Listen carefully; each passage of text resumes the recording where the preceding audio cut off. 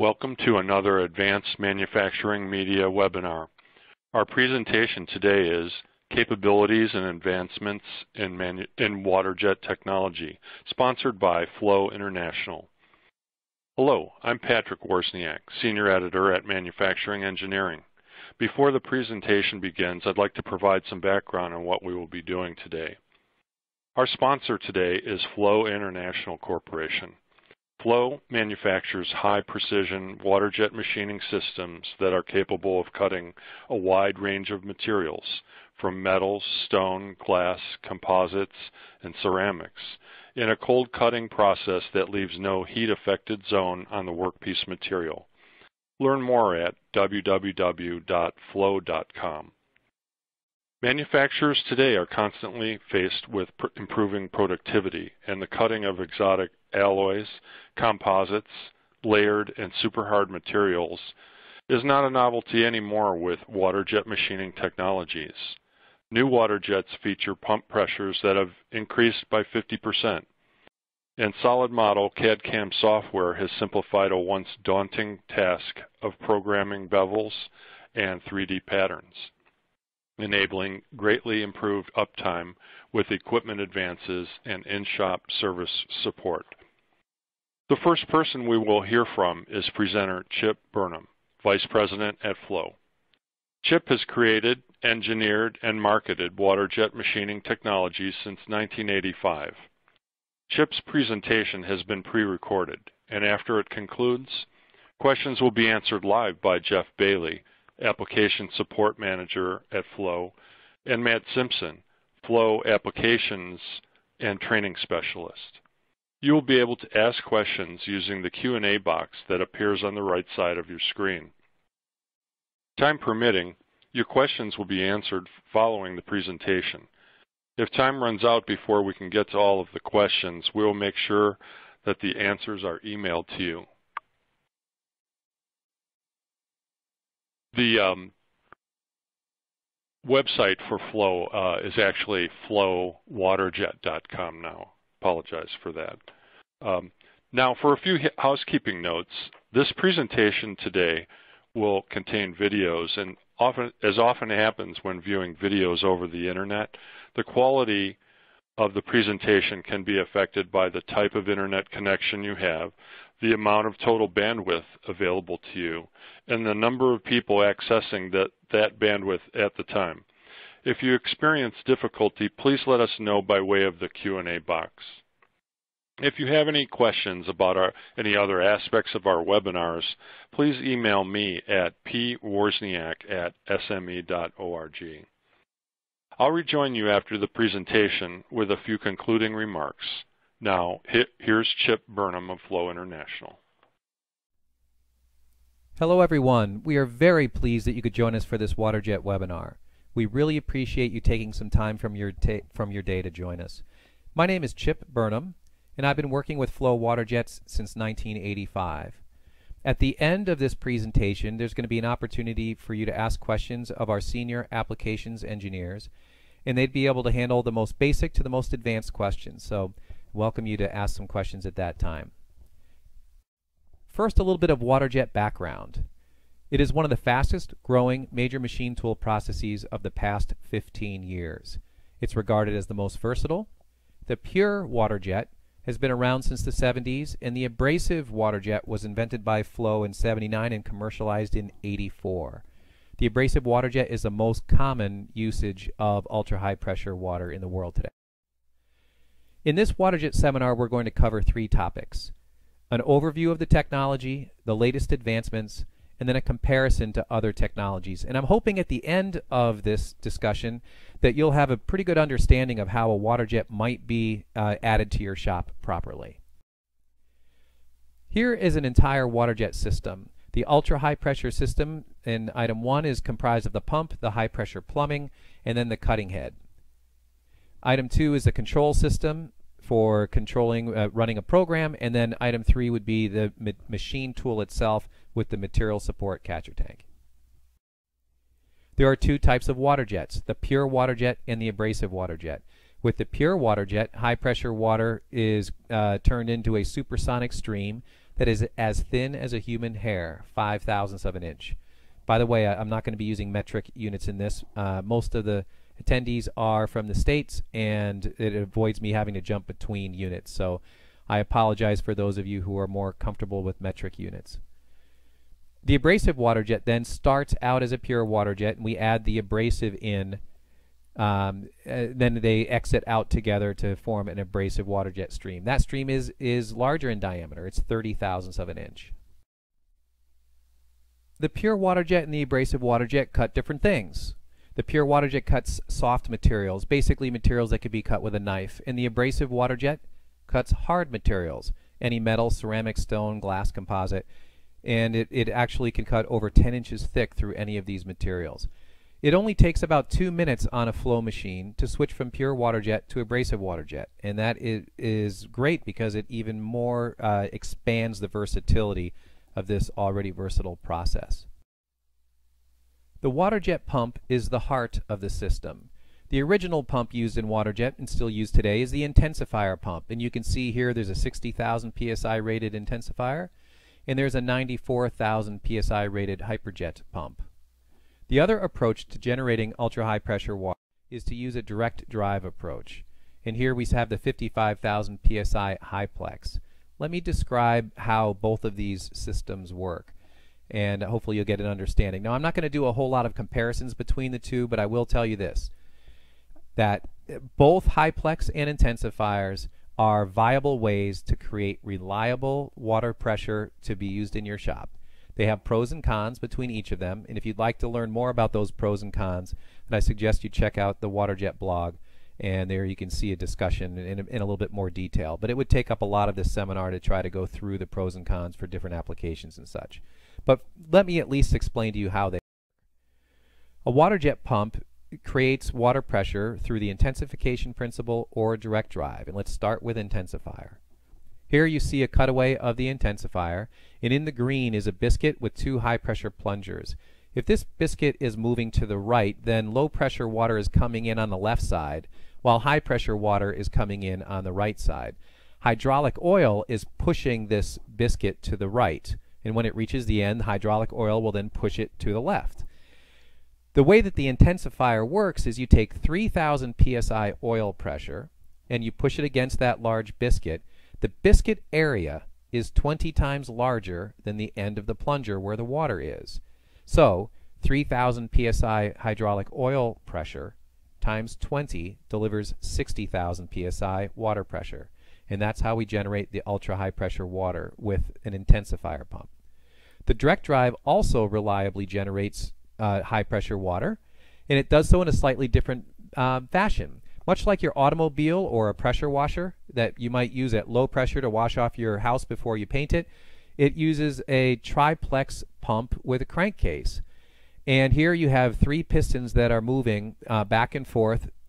The motor rotates the crank is then moving the pistons back and forth, and on the back stroke the low pressure water comes in, and on the forward stroke the high pressure water goes out, and there are three cylinders working together delivering high pressure water at different intervals.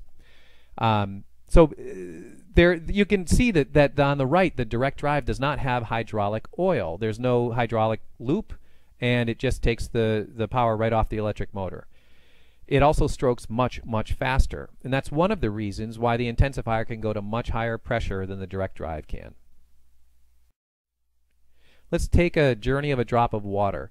First, you pressurize the water in either the intensifier or in the direct drive pump. In this case, you can see the intensifier. We then put the water through a tiny jewel orifice. The water then exits at a supersonic speed. You see what I mentioned there in the notes. It says the pressure is converted to velocity, and that's true. We don't cut with any pressure at all in the stream. We convert all that pressure to velocity when the water passes through a tiny jewel orifice.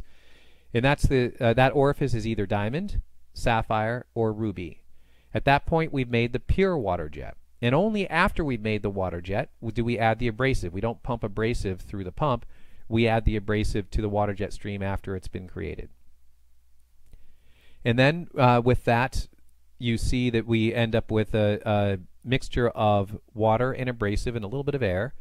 and that creates the abrasive waterjet stream. So where are they used today? You can see end markets from aerospace all the way to marine, and many different applications within them. Now, I'm not going to go through each bullet here, but you get the idea that there are this many and many more applications in all these end markets. For example, under aerospace, composite wings, spars, and struts, all of the big wings, tail section that are used in the Boeing and Airbus commercial aircraft, for those composite winged aircraft, they are trimmed with Flow's abrasive water jets. The carpet in your automobile was very likely trimmed with pure water being moved around by a pedestal robot. Food processing, because it's a water jet stream that's very thin, it doesn't use up a lot of food when it cuts something, and it doesn't transfer bacteria from one food product area to another. In housing, stone countertops and ornate inlays are cut with abrasive water jet. And in this case of the ornate inlays, if you go into a hotel or a large company and you see a beautiful stone inlay in the floor that has a lot of intricate patterns, it is very, very likely that was cut with an abrasive water jet. If you see an inlay that is just squares and rectangles and triangles, that's very likely to have been cut with a saw. So I'm not going to get into all the details here, but you get the idea that the water jet is widely used, and these are some of the end markets and applications. Versatility is our biggest asset. The abrasive water jet is extremely versatile. It's a cold cutting process, very simple to operate, and it's affordable. Regarding the versatility, we can cut over 10 inches thick through basically any material and get tolerances down to 2, even 1/1000ths of an inch. It's a cold cutting process. There's no heat affected zone, no stresses, and it provides the best edge. I'll get into the edge a little bit more in a moment. Simple operation. The abrasive water jet is used with the same parameter setup for virtually everything that you cut. Like a chainsaw, that you use the same saw and you pull the trigger all the way, whether you're cutting oak or you're cutting pine, and whether you're cutting the tree down or you're cutting a limb. It doesn't matter how thick or thin the area is, and it doesn't matter what kind of wood it is, you're going to run the chainsaw the same way. Well, the supersonic erosion process of the abrasive water jet is kind of similar to that. You run the same parameters with everything that you cut, thin, thick, titanium, glass, stone, composites, doesn't matter. You only vary the cutting speed going through these different materials. That is a huge attribute of the abrasive jet. And as promised, I want to talk a little bit more about the edge. The water jet makes the best edge. First of all, it's a cold cutting process. There's no heat or stress imparted into the material. And it provides a satin smooth edge. And the kerf diameter that we cut is very, very thin. So in the end, you're going to have a material that you have not imparted any heat or stress into. You haven't warped it. Now you can relieve stress. You can relieve stress and the part can warp, but you're not going to put any into it. And that the fact that it's a satin smooth edge is another attribute. We get down to about a 125 RA surface finish.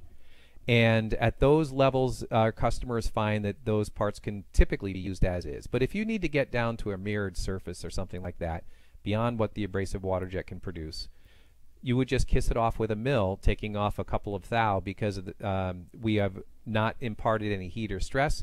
You can just remove very little material and get it to the finish you need. However, most of our customers take parts off the machine and use them as is. And the fact that the kerf is so minimal means that you can create incredible detail even when cutting something very, very thick. So let's talk about the latest advancements. We've covered some of the fundamental technologies of waterjet, how the pumps work, how the cutting heads work, the different applications that are and end markets that they're employed in. And let's touch upon the latest advancements. First of all, hyperpressure. As pressure goes up, so does cut speed. Most of the water jets today operate at this 50 to 60,000 psi. And since 2004, Flow's provided the highest pressure rated pumps at 94,000 psi. It's actually our most popular now. It's really been taking off since 2006. But anyway, this is kind of intuitive. You take the pressure up, you cut faster. If you look on the left, you can see the original intensifiers from 1972 and then the hyperpressure on the right. They look different and the same. They're kind of overall the same shape, And since you saw the cross section of how an intensifier works, you can understand that there's a reciprocating biscuit and two plungers in there going back and forth. But the technologies of today are very, very much more advanced. Bottom line is it's all about jet speed. As I explained during the cutting head description, we don't actually have a high pressure stream. We have a supersonic stream. We convert the pressure to velocity. So the key is take the pressure up so that you get the jet speed up. We want to have higher jet speed so that we can increase the cutting speed and use less abrasive. More on the abrasive in just a moment. So the hyperpressure advancement can be seen here as you go from 40 to 60 to 90,000 psi. At the very bottom you see the abrasive vials, and you see that at 40K, 60K, 90K, a gradual decrease in the amount of abrasive that's being used. And then the second row there, you have the power density. Your power density goes way up, of course, because you're putting more power through a smaller area. You have a greater power density. Overall, you get the fundamental idea here that as you go up in pressure, the system gets more efficient. So let's compare hyperpressure, a pump rated at 94,000 psi, to a standard Waterjet pump rated at 60,000 psi. I've got three quick comparisons to help illustrate this a little bit. First of all, if you hold the cutting head parameters the same, you take the pressure up, your cut speed goes up. And with that, you get greater throughput and lower cost per part. But what if we hold the power the same? Well, if you hold the horsepower the same, then the cut speed will go up just a little bit, but the abrasive usage, as you saw on the last page, the last slide, the abrasive usage is drastically reduced. This reduces your cost per part.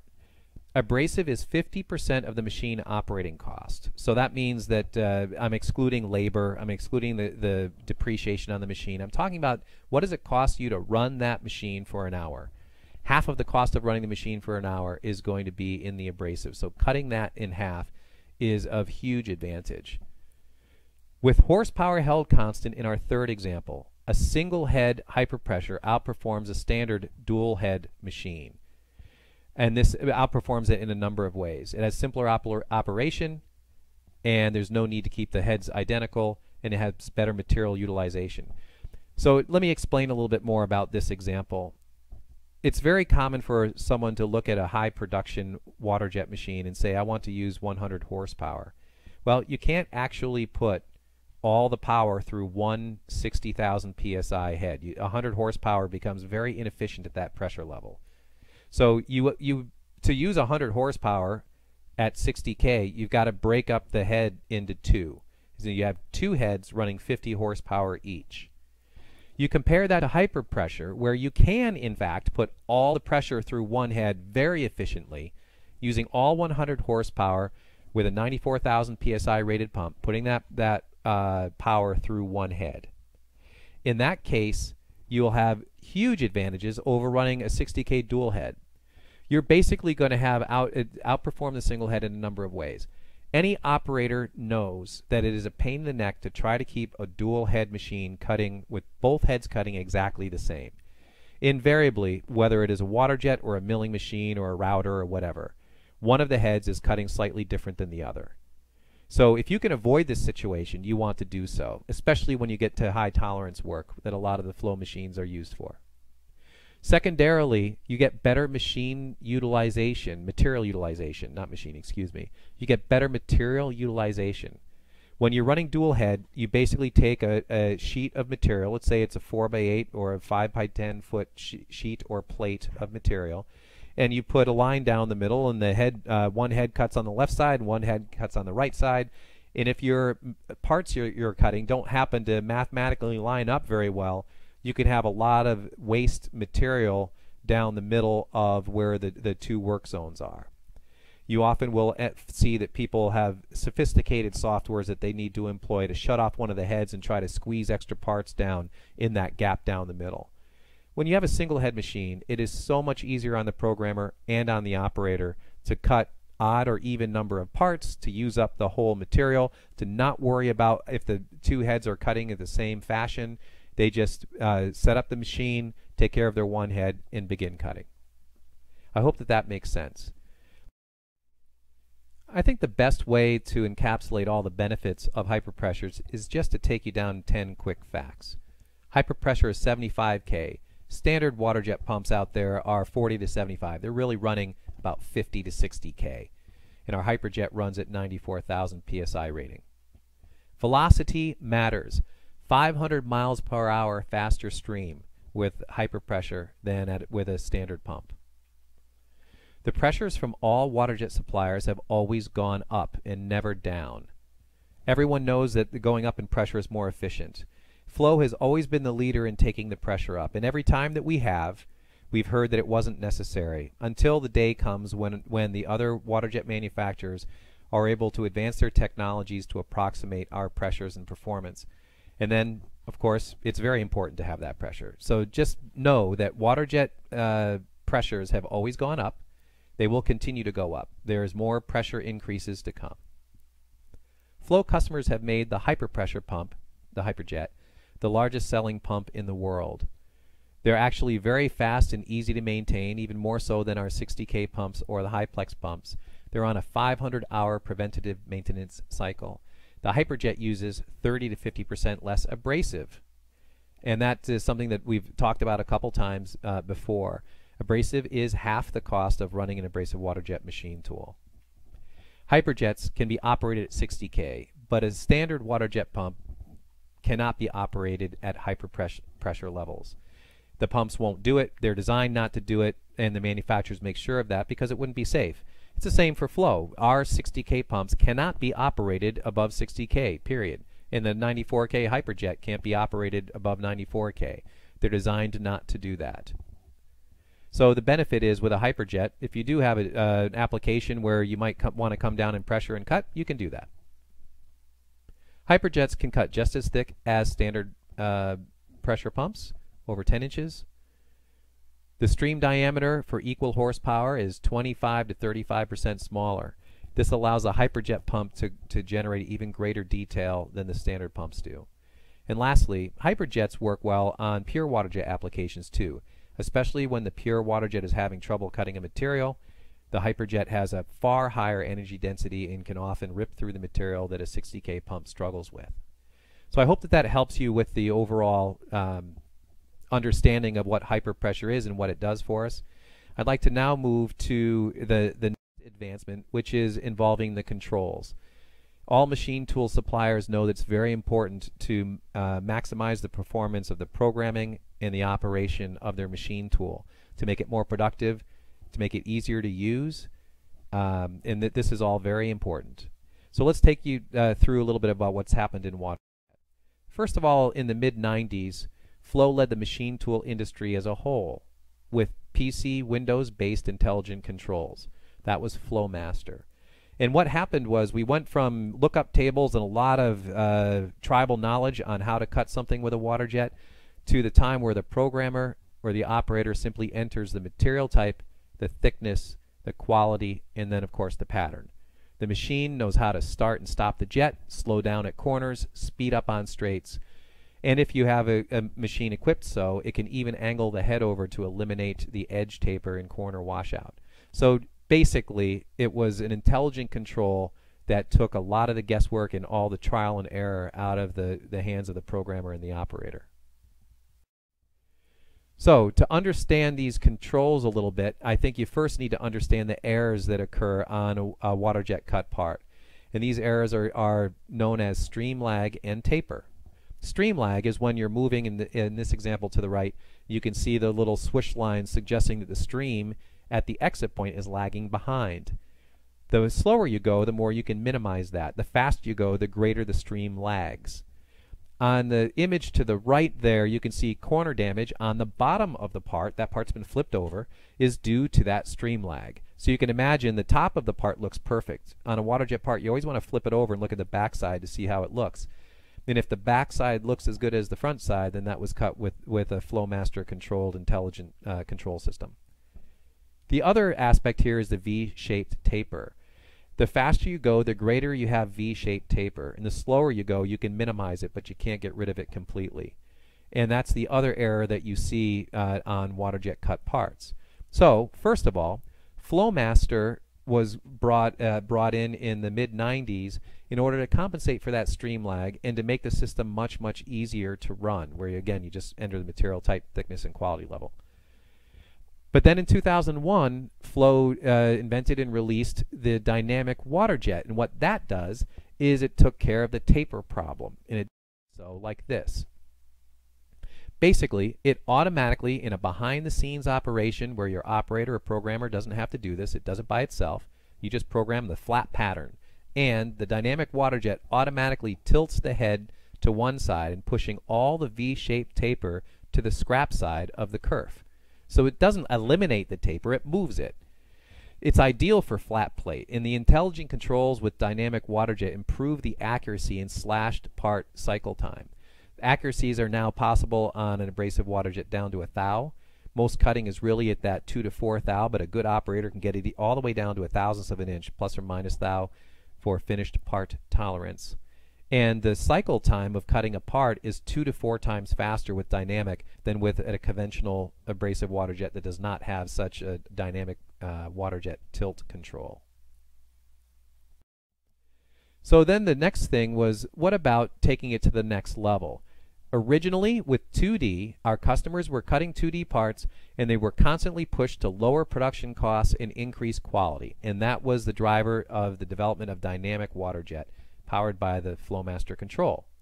So that's the 2D parts. That's just basically get me better part quality and get them faster. The next most common is to perform bevel cutting. And lastly is 3D. So you can kind of imagine that most of the customers out there want to cut 2D parts faster and better quality and more quickly. And then comes bevel cutting for weld prep or other types of geometries. And then lastly, 3D cutting, which would be like cutting the face area out of a motorcycle helmet. And that would be true 3D work. Most of our customers are asking for the bevel cutting and 2D work to be optimized. Well, when you get into these bevel and 3D applications, now you're getting into a product that we call Flow Expert. It employs the dynamic Waterjet technology, but it does so in 3D. And so it is the Flow Expert software, which is an extension upon Flowmaster, and dynamic Waterjet XD, which is an extension upon the standard dynamic Waterjet that worked in 2D. So the intelligent controls in 3D is a very important aspect, and it's something that impacts shops greatly because, frankly, it's not that easy to program 3D parts in the shop. Flow Expert 2015 is the world's first fully integrated 3D modeling and Waterjet pathing software package. It expands on the 2D Flowmaster, but it allows you to import solid models or flat patterns, either way, and you can very quickly create, modify, and path 3D geometry all in one program. And this is the only Waterjet package that can do that.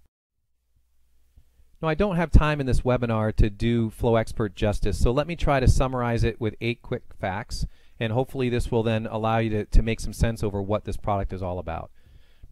It is Waterjet's only solid model-based programming software. It's working directly with the native models, and this reduces programming errors. And if you're a programmer out there, then you understand that that is a great attribute. Fully integrated CAD/CAM allows you to modify and path all files in a single program. Full direct modeling software allows even novice users to quickly create complex assemblies. So you can use this just to make models as well. Behind Flow Expert is SpaceClaim. We have a very tight partnership with SpaceClaim, and with that we have been able to put our technologies together into one seamless system. And SpaceClaim is great model software if you're not familiar with it already. Integrated sheet metal functionality automatically flattens complex sheet metal parts for processing on the Waterjet. So the K-factors and such would be input, and then you can open up a box into a flat pattern and cut it on the Waterjet. Now, Waterjets are most often used on plate, which is thicker material, but it is also commonly used on sheet metal as well. And this function allows people to use it for boxes and such, which is a very common need in the sheet metal industry. Automatic path checking finds collisions. It's basically smart. It's got all the knowledge of flow built into it, so it knows what to look for, and it can fix these things automatically. We've linked the path in the model. So this means that if you're going to change a geometry on that model in some minor way, you don't have to necessarily repath it. If the change wasn't too significant, it allows you to very quickly make a change to the model. The path is modified as well, and you're ready to cut the part. And that's very, very time-saving. It has a guided workflow like a wizard that you'd have in Microsoft Word or something. There's a guided workflow that allows anyone to program complex parts. No 3D model experience is required. And so basically it helps take you through the steps as you're using the software every time you're using the software. This is very powerful. If you have questions, as I mentioned, please ask the questions of the applications engineers. And if you're familiar at all with solid modeling, then I suggest that you ask for a demonstration. In interviews with our customers, we found that some of our customers are using models now. Some of them receive models and have to redraw them as flat. And then other types know that models are coming. Bottom line is that all of the customers that we spoke to, they all said that even if I'm not using models now, I know it's coming. And having help like this to be able to quickly, easily get into the solid arena really does help them move their business forward. This brings us to the end of the webinar with the last section. We're going to compare the processes of plasma, laser, EDM, and Waterjet. So far we've talked about the Waterjet technology, how it's used, what it does, how it works, and then also about the latest advancements of hyperpressure and the intelligent CAD/CAM 3D modeling software. Now we're moving into a quick comparison of these technologies.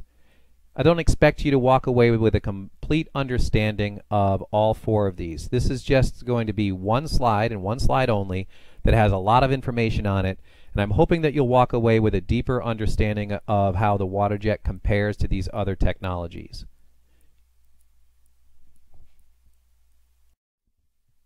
And here is that slide. You can see across the top the processes of Waterjet, plasma, laser, and EDM. And the Waterjet is a supersonic erosion process. Plasma, laser, and EDM all use heat of different types. The EDM is a spark. It's basically a lightning bolt going from the wire over to the material.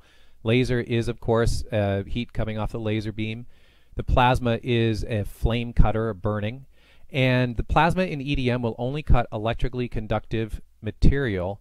The laser needs to cut material with the right thermal properties. The Waterjet is a supersonic erosion process. It will cut basically anything. Secondary processes. The Waterjet usually is none. I mentioned before that it gets a 100 to 125 RA satin smooth finish to it. Usually there's no secondary operations. The plasma, typically, yes, you usually have to grind off the heat affected zone for weld prep. Lasers, sometimes yes, sometimes no. EDM, usually no. Materials, the Waterjet will cut anything. Plasma will cut electrically conductive material. Laser cuts materials that have the right thermal properties. EDM cuts electrically conductive. Bouncing back to the laser, the CO2 laser is one that has a bit of trouble with the aluminums and brass and copper, because when those metals are in a molten state, they are a near perfect mirror. And so the CO2 laser struggles a bit with those, but they try to improve that with time, of course, as they battle that issue. The abrasive Waterjet is a supersonic erosion process. It'll cut basically anything. And I keep saying virtually anything, basically anything. There are some materials that it can't cut. For example, it can't cut diamond. The diamond is too much harder than the garnet is. That is the abrasive that we're using, garnet sand. And it also can't cut tempered glass, because when you tempered glass has a tremendous amount of stresses in it, so that when you were to have an accident and break it, it's supposed to break into 1,000,000 pieces. Well, when you cut tempered glass, you are relieving those stresses, and then it is designed to break into 1,000,000 pieces. So those are a couple of examples, but the abrasive Waterjet is a very, very versatile process. Thickness, we can cut over 10 inches thick. We do have customers cutting 24 inches and more, saving weeks of machining on superalloys. But usually with the Waterjet, you're cutting 3 to 4 inches for a precision part. So a thickness up to 3 to 4 inches you can cut to high precision. Beyond that, it's really a rough cutting process. Plasma is 2 to 3 inches. However, when you get to 2 to 3 inches thick, you're usually going to be using an oxyacetylene torch rather than a plasma. Most plasma tables are equipped with plasma and oxy on the same machine, so that when they go to thicker materials, you jump over to the oxy. The laser is generally going to be 1 inch or less. The bigger wattage lasers can go a little bit thicker. The EDM can cut very thick and very accurately. It will do so glacier slow. Part accuracy. You can get a part down with dynamic waterjet down to 1/1000th of an inch tolerance. Plasma is about 10. Laser is very accurate. EDM is extremely accurate. The rough cut of an EDM is 1 thou and a half, and the best cut on a waterjet is about that range. Most waterjet cutting is going to be in the range of 3 to 10 thou, but with a good operator in dynamic waterjet, you can get it down to plus or minus 1 thou. The capital investment, you can see there, the waterjet priced much more like a plasma. Machine setup. I mentioned before that much like a chainsaw, the waterjet is used with the same set of parameters for all the materials that you cut, just changing cut speed. Well, the plasma, laser, and EDM, you would vary the setup to optimize the performance through different materials. You would vary either the wire type or the tension, or you'd vary the gases used, the assist gases, to blow away the material. There's different things that you vary with plasma, laser, and EDM to optimize them for different materials, but not so with the waterjet. When you think of machine setup, you might also think of fixturing, or holding the part in place. And in those cases, all of these are non-contact cutters. The machine itself doesn't touch it, shoots something out, and that thing that it shoots out is actually what touches the material. So the cutting forces of all of these are quite low. So that is an overall viewpoint of how waterjet compares in just one quick slide of plasma, laser, and EDM. And I'm hoping that that gives you some kind of idea of where they might fit. The waterjet really is a complementary process. It complements these others. It doesn't necessarily replace them. And they work very well together in expanding the capabilities of the manufacturing shops of the world. So that concludes our webinar, and today we've covered the waterjet overview, common applications, and comparison to other technologies. And I truly hope this was of value to you. Please ask questions at the end here in just a moment, and also write us with any questions that you might have, and we'll promptly respond. Thank you very much for your time today.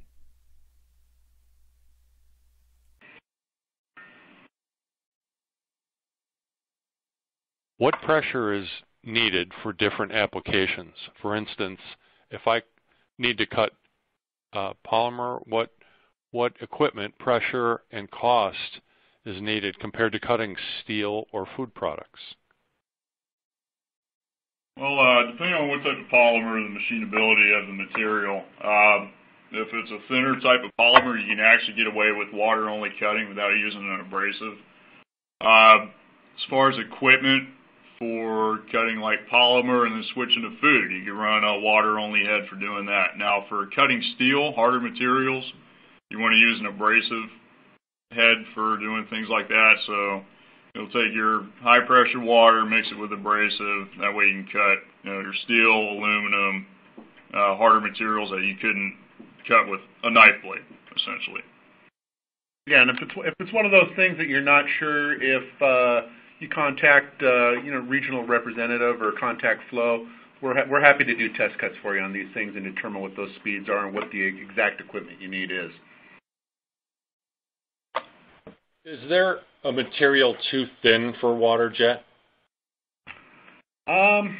Generally, no. The thing that you run into with materials with waterjet, we might change abrasives to change the edge finish slightly, but again, it's one of those things that doing sample cuts answers a lot of that. But when you get down to a material that's really thin, a lot of times it's just water only.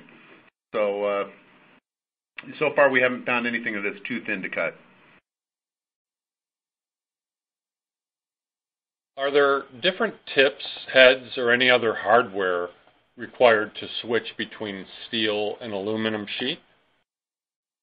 So both materials will require an abrasive waterjet setup. which means that you don't have to do any type of tooling change at all. The only time that you may change, say, a nozzle and orifice combination would be if you wanted a smaller kerf, depending on the detail of the part that you needed to cut.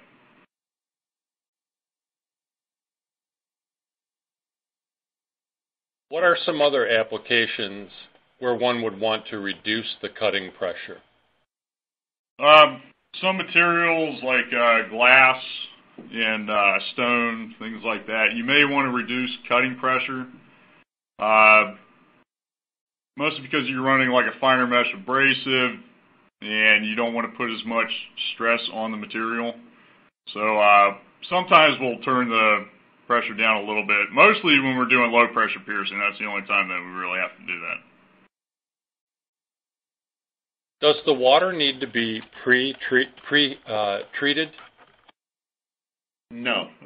Typically, the most we ever recommend is generally a water softener. But prior to the installation of any flow system, we do a water quality check at the site and make recommendations based on the lab feedback. What size is the garnet? So standard garnet mesh sizes range from 50 up to, we have customers that actually run 230 mesh. We've ran up to 320 before. It's just going to depend on what type of application you need. The industry standard for the most part is going to be 80 mesh, and that results in a pretty good edge quality along with pretty decent cutting speeds also. Smaller the mesh size, usually the slower the cutting, but the finer surface finish you'll end up with.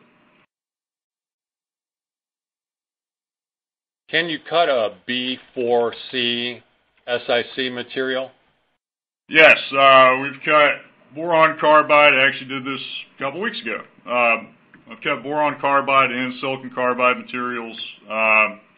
Usually you have to go with a different type of abrasive, like an aluminum oxide or even a silicon carbide abrasive. But yes, we cut those quite often. How often do you need to change out the nozzle? That's one that, kind of jumping off of Matt's last question. I mean, you're going to get, life dependency is going to be based on the abrasive that you're using. So you're going to get,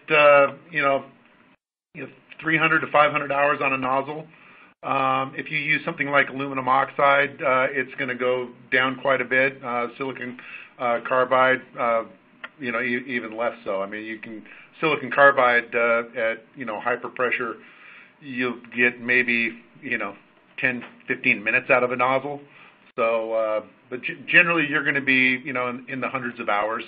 A lot of it will depend on the quality of the nozzle as well. The nozzle chips themselves there's a range of materials that they'll make them in. So that will also be dependent on the life of them. We are experiencing problems with garnet flow due to moisture, humidity. Do you have any recommendations to avoid these types of clogs? Air dryer. It's one of those things that garnet is very susceptible to moisture coming from a compressor, and one of the recommendations always is that you need good dry air. So putting a good quality air dryer on your system will help from inducing that moisture into the tanks.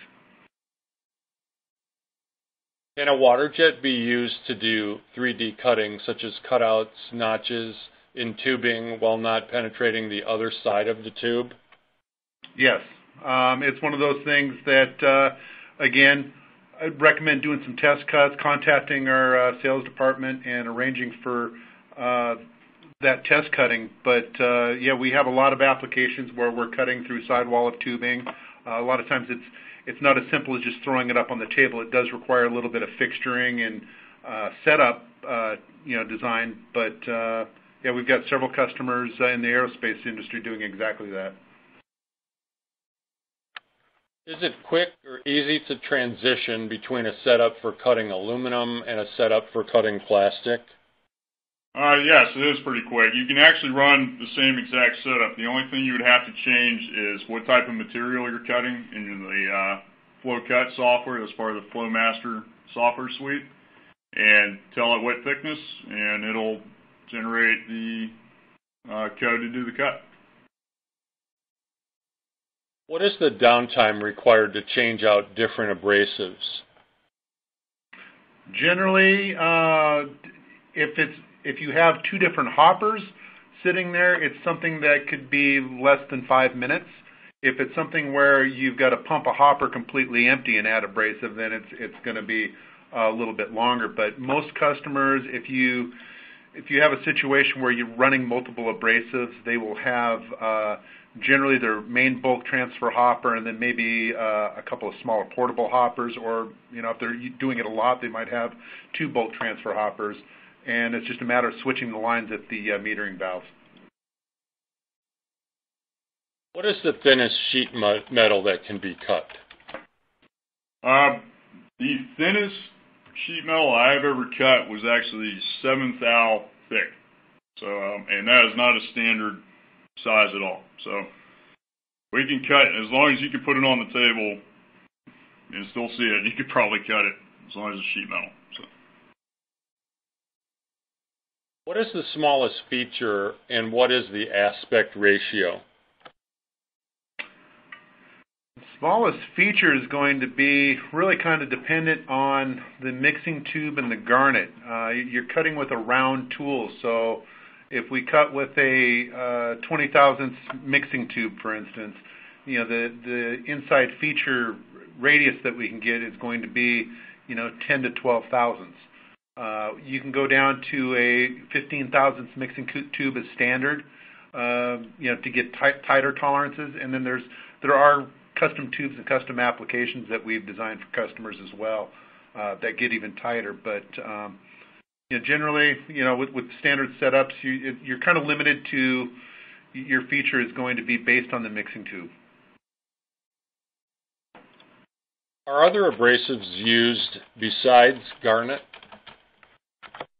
Yeah, we actually use a lot of different abrasives. We use everything from throughout the history of Waterjet, they've used everything from sand, which is essentially crushed quartz, like you would find on a beach. But for the most part, we're going to use garnet. But then we also use aluminum oxide abrasives, silicon carbide abrasives, and that's mostly what you're going to run into. We use garnet generally because it's got a much sharper edge and it's harder. Something like we've got customers try to run beach sand, and it's soft. It doesn't cut nearly as well, and it's just not very efficient either. So, does the water need to be pre-treated? No. Again, it's one of those things that we'll do a water test prior to the installation of a machine, but generally, in most cases, the most that we're ever going to recommend is a water softener. Is a lead-in required to start cutting an internal feature, or can the Waterjet pierce accurately on the spot?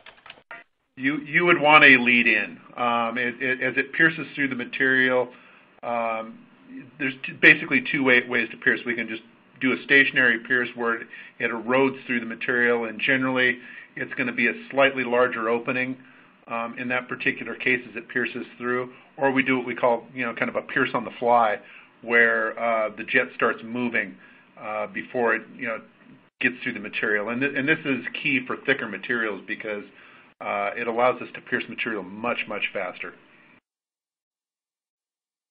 How are the abrasives separated from the water after use? Are both the water and abrasive reusable, or are they waste?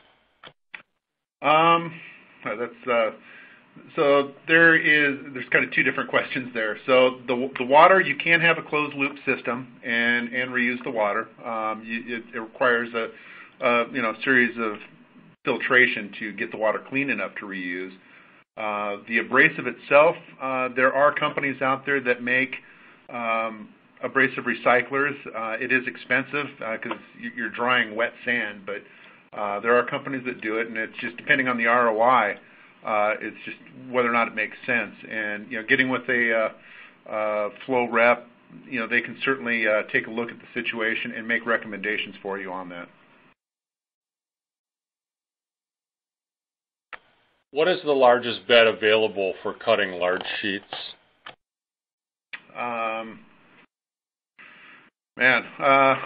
We have done all sorts of custom sizes, so I can't say that there is a size that we haven't come up with yet that is too large. So generally, we've got up to 14 meters. Yeah, 14 meter long, I think, is the longest that I've seen installed recently. So here's another one. Asking if you can cut 8 thou inch thick nickel. Is it possible to cut that with high precision at plus or minus 1 thou of an inch position tolerance? Yes. I have done that before. I've actually gotten to within half a thou repeatedly. As long as fixturing is set up correctly, making sure your part doesn't move and anything like that. Now, once your parameters are set, it's repeatable every time.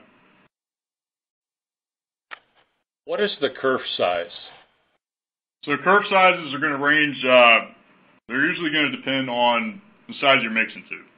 For water only, it'll actually depend on the size of the orifice. So we have kerf sizes for water only go from 3 thou up to I think 10 thou, 13 thou, something like that. And for abrasive cutting, we have everything that runs from about 15 thou up to 50 thou. If you can, we do have that option. So it's just going to depend on what your application needs. What is the smallest holes that you can cut? Special applications, we've done, I'm trying to think here, we've probably done holes in the 10 thou and under range with our advanced applications group. Again, standard, just throwing a standard combination that you would use at just a regular job shop, you're going to be in that anywhere from that 15 thousandths range on up. But our advanced applications group, if there's an application there and that you need, our group over there will certainly look at it and has got a lot of experience in developing those custom applications for Waterjet. How are parts kept in sheet, micro joints? If so, what size? So what we do with that is we actually create what we call tabs. It's a feature that you can do in the programming software. So if you're cutting small, intricate parts that are going to fall through the slats into the catcher tank, you can actually add little tabs so that after you cut all your parts out, lift the sheet up, and you just snap them off. And then if you needed to, you could just buff the tab marks off. And usually tab size is going to be about 50, 60 thou, somewhere around there. How do you account for the waviness of a sheet of aluminum? Well, we have a couple of different accessories that'll go on our Waterjet systems. We have one accessory that's called a dynamic contour follower, which will actually help elevate your Z as it's going along cutting a part out. We also have another option that's called our Dynabeam laser height setter. So that can actually go through, measure standoff every time you do a pierce or when you're cutting a part, and then it'll be able to make sure that you're maintaining that 100 thou standoff or whatever standoff you're usually running. What kind of maintenance is required, and waste treatment or safety issues? Maintenance required is going to be basically your preventive maintenance on the pumps and the cutting head. So, you've got consumables, you've got orifice mixing tubes, abrasive that are your consumables. Your slats over time will be a consumable. Then you've got, basically the maintenance, much like you would have on a car that you've got to do. So you've got to, change filters and, look at things like that in terms of the operation of the pump. In terms of wastewater filtration, things like that, there's a lot of it's going to depend on the municipality. We offer filtration systems and garnet removal systems to keep sedimentation from going down the drain. But generally, it's kind of based on the municipality. So if you're cutting heavy metals, generally you're not going to just run that water straight to drain.